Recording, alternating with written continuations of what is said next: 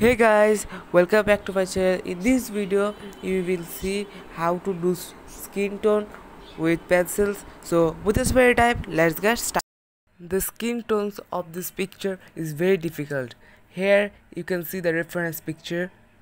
The spots of the skin should be given first, then shade the whole face. Because if you do shading first, then do the spots, it will be weird and the picture will not be matched like that. First observe the picture and then start shading or coloring.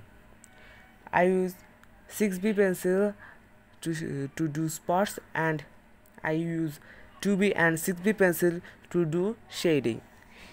If you have any questions related with drawing, you can ask me, and please like, comment, share and subscribe to my channel. Enjoy the video.